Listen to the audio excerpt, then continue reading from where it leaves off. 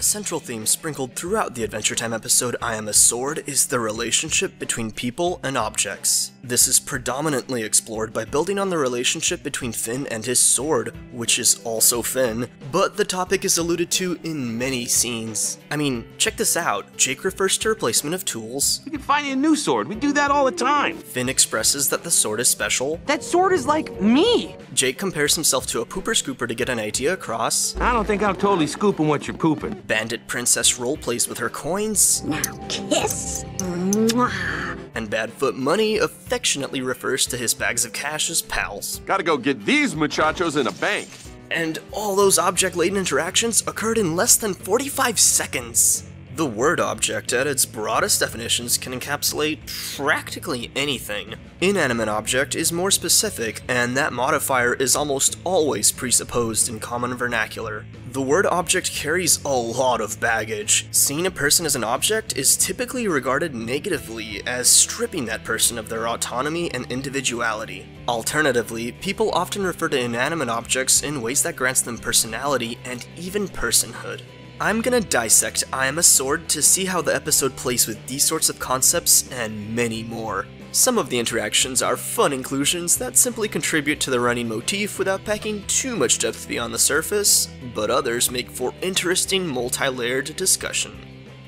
The most depth is packed into the interaction between a person and that same person who's been literally dehumanized. I'm obviously referring to Finn and Finnsword, and the episode starts with Finn disregarding the desires of his blade and threatening its well-being in the process. Finn knows that Finnsword is also Finn. He was there when that happened, and he also directly interacts with Finnsword and gets feedback that he actually acknowledges, at least the first time around. Should we stay out a little longer?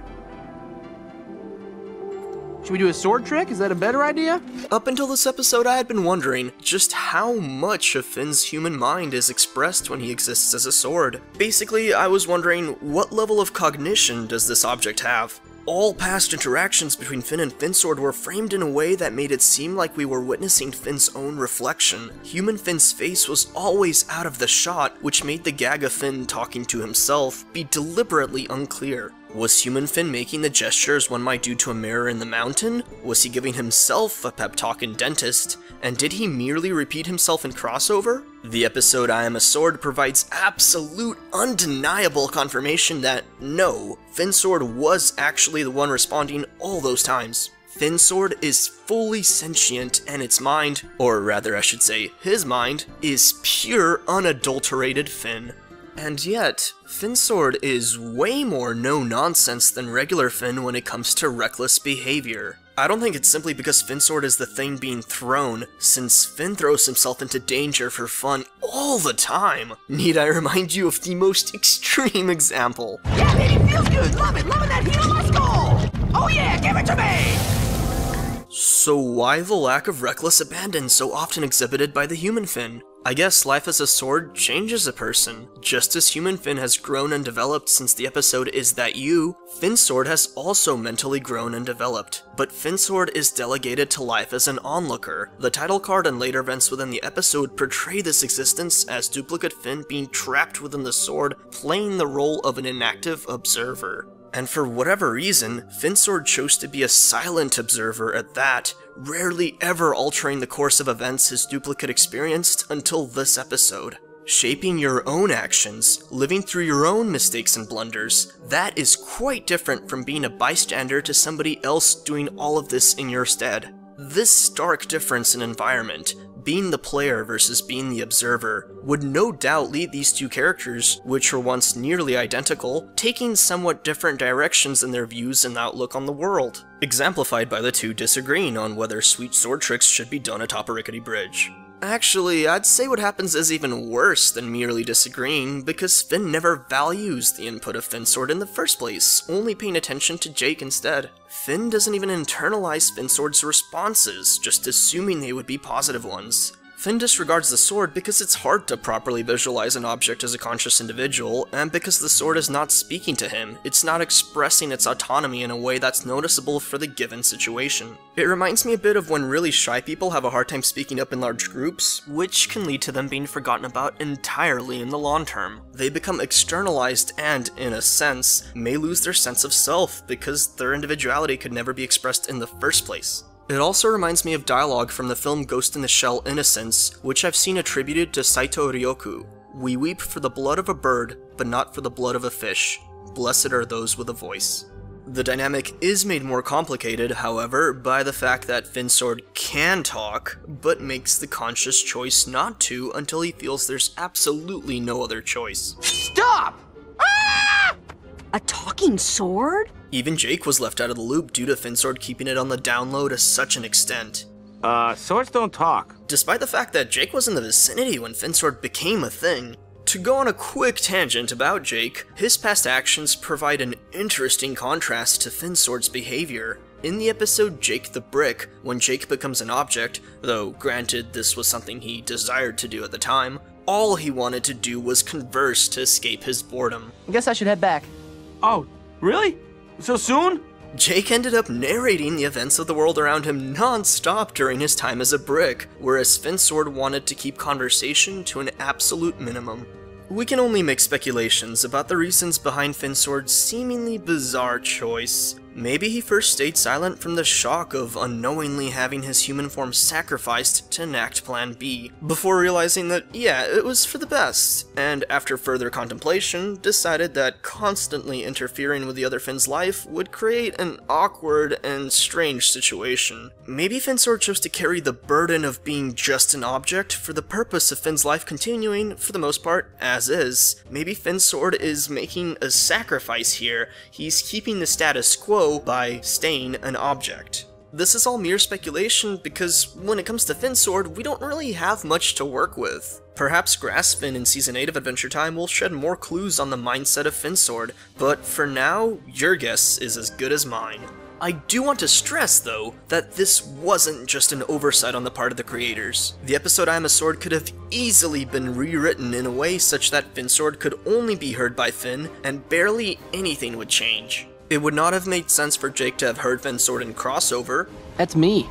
I heard you the first time. But since these episodes are close together in the same season, that bit could have easily been scrapped in production if necessary. Finn's sword choosing not to talk was a deliberate choice on behalf of the creators. I think it's incredibly unlikely for that to be just an afterthought. Finn number 1 did not just become an object, he also chose to objectify himself. The philosopher Martha Nussbaum classified objectification into 7 varieties, and they all tie into this episode. If you combine the scene on the bridge and the following scene in the valley, Finn's sword had 5 of these 7 properties applied to him. The other 2 properties are applied to him later in the episode by Bandit Princess.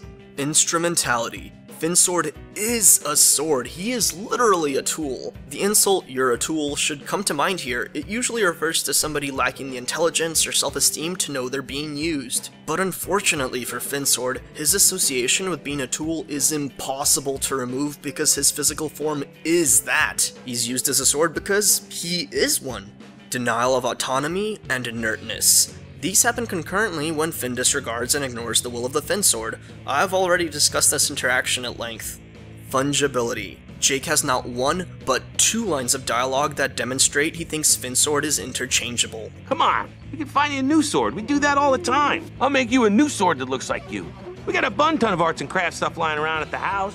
Violability. Bandit Princess wants to make Finn's sword suffer by using him to commit evil deeds. She in no uncertain terms wants to defile him and mentally debase and break him. And I'll keep trashing it over and over and over until you can't remember ever having done a good deed in your life. She also views lives as disposable in general, and derives unadulterated glee from breaking bodies. I'll be cutting and breaking you, Mr. Mayor.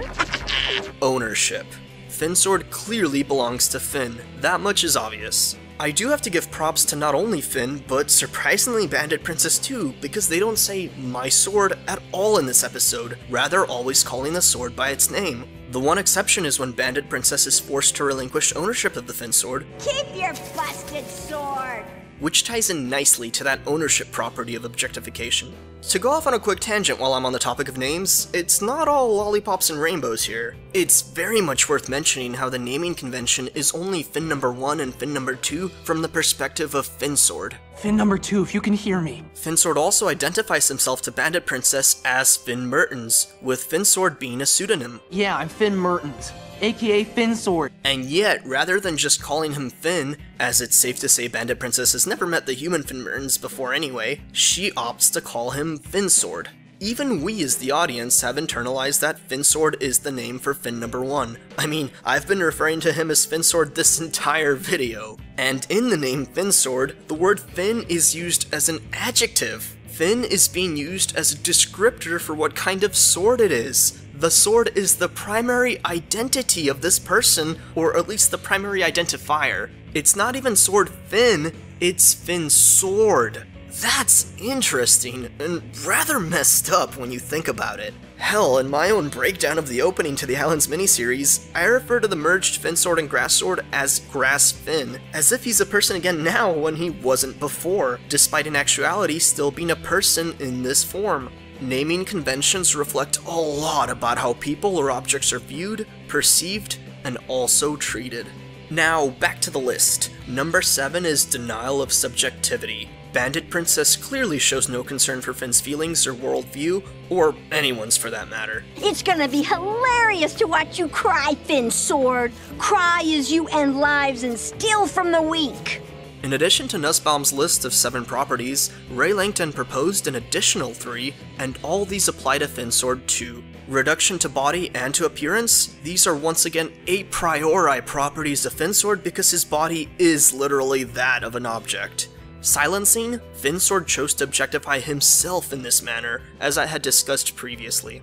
Before moving away from objectification, I want to briefly talk about BMO, since BMO is also a sentient object, but is nearly always treated as possessing full personhood. However, the line where a machine becomes a person is its own giant can of worms, and just go watch Ghost in the Shell standalone complex rather than having me start a discussion about that topic. All I want to do is draw attention to the fact that when BMO is used as a game console, he is incapable of interaction, as we saw in the episode Flute Spell. I cannot talk and run this game at the same time.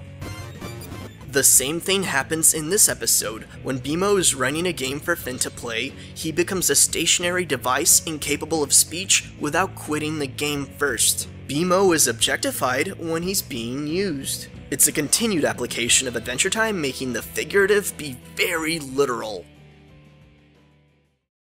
Alright, now let's move to some other stuff. One can be equated with an object in manners that don't qualify as objectification. The simplest example would be using metaphors for descriptive purposes. Jake provides one such example when responding to Finn. I don't think I'm totally scooping what you're pooping. He refers to himself as a pooper scooper. I especially love this line because despite Jake equating himself to something that is used for shoveling crap, there's not a single shred of negative connotations applied. There's no value judgment tagging along with a statement at all. Jake is just saying he doesn't understand Finn's frame of mind, but in a very quirky and fun way. Another instance happens when Finsword is being tormented by Bandit Princess. This gray area wet wipe is using me against my will. By calling her a gray area wet wipe, Finn is describing Bandit Princess as somebody who makes the line between good and bad seem crystal clear due to how despicable she is. Unlike the example with Jake, this metaphor packs a highly negative connotation. It's pretty amazing what range of things can be accomplished in language when intermingling people with objects. Then there's the topic of object-based identity. Finn could have had a fight with practically anybody after the loss of Finsword, but to keep the theme of relationships between people and objects going, it made the most sense to bring back Science Cat and his new partner Spearbear, since Sword Shark died a while ago.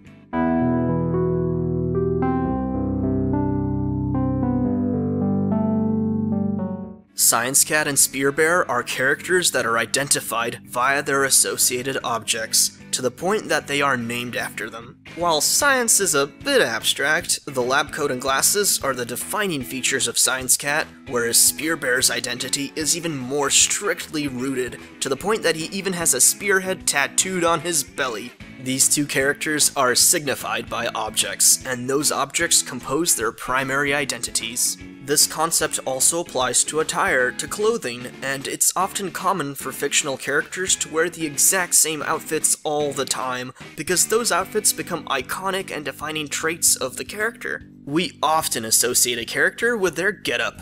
Ah! Do you ever take those off?